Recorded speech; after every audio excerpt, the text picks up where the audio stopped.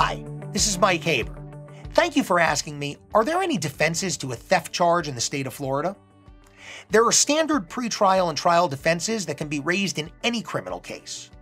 But there are also custom defenses that may be applicable to your theft charge. Theft is a specific intent crime, so in Florida, the state is required to prove that you took something with the intent to steal it.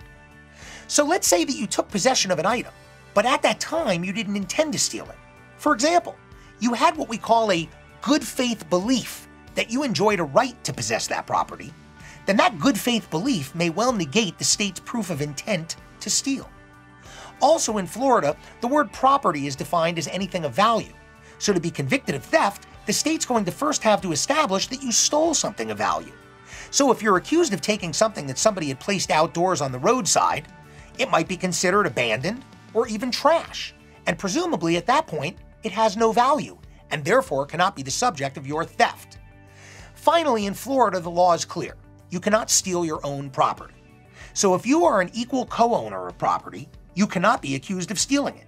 Your co-ownership or equal ownership is an affirmative defense to a theft charge.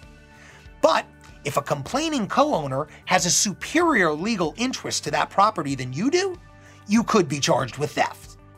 Thank you for your question. I appreciate your having asked it, and I invite you to ask me more.